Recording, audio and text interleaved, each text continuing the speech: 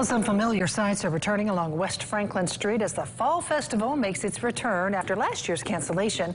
Carnival rides are starting to go up today as the setup begins for one of the Tri-State's biggest events. At Eyewitness News, Mike Pickett is there live on West Franklin Street with more on this. Mike? Shelley, all day workers have been putting up the carnival rides behind me, including the first wheel here on the grounds of the EVPL West Library. And this is happening just days before the booths start going up along West Franklin on Sunday morning. This is one of the first visual signs the festival is coming back after the pandemic forced its cancellation last year. As the festival carnival rides started going up along West Franklin, some people's excitement of the festival's return after last year's cancellation increased. I'm so excited it's back this year. Looking forward to be down here. We miss being down here. This year's edition marks 100 years for the Fall Festival and also for the Westside Nut Club. While 26 organizations decided not to have booths this year, more than 110 will still line West Franklin.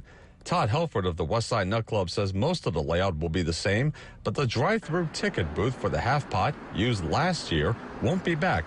The parking lot it was at will return to the club's men's club for their fundraiser. The fact that that parking lot was previously used and it will be used again the way it has been used in the past. And so really, our purpose is, we have a festival with a half pot. So the festival is what we want folks to come down for. Helford says 500 gallons of hand sanitizer were donated by Lowe's, Target, and Brentag will be up along the street. The festival's return also means a return of attention to businesses along the street, whether they're open or closed next week. I think it'll be nice to have people kind of back on the street and getting to see the changes that have happened on Franklin Street, because we're not the only ones that have made changes to our businesses.